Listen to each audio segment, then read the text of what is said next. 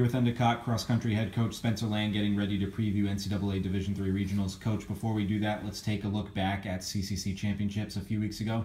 Just talk about the performances from both teams. Yeah, it was great to see the guys. They got second again. This is their second year in a row that they've been conference runner-up, tying the program best in the conference, the Commonwealth Coast Conference. So that was exciting to see. They really stepped up. Some of the guys, the key spots in those 4 or 5 runners, had some very big improvements from when they previously ran there earlier in the year. Some of them ran almost 2 minutes better than they did earlier in the season. So that was really awesome to see them step up and know that those spots were important, and they just got the job done. On the ladies' side, they got 5th.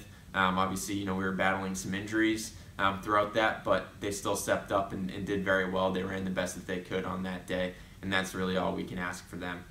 So now we've been trying to stay healthy and have some good quality workouts over the last 2 weeks, and we're headed up to Portland tonight to get going for the regional championship tomorrow. Coach, talk about how training has gone up, until regionals at this point. Yeah, everything's gone very well. A lot of people have been responding to that transition in the training. A lot of people have been saying they've been feeling very fit, and that's what we want to hear.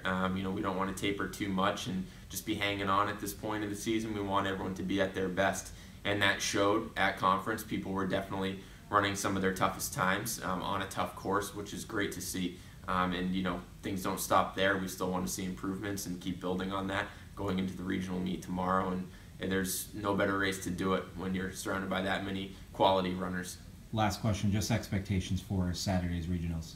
Yeah, we still want to improve on how we've done in the past. Last year the guys were 27th, the ladies were 34th, and we want to improve off that. The guys are hungry, they're very healthy right now and fit, and we want to shoot for that, hopefully top 20 range. We know there's a lot of teams in the mix, but anything can happen out there. And on the ladies' side, we just want to continue to improve and, again, run the best that we can. So we're excited to get going, and it's going to be a cold day up there tomorrow, but they're excited and ready to go.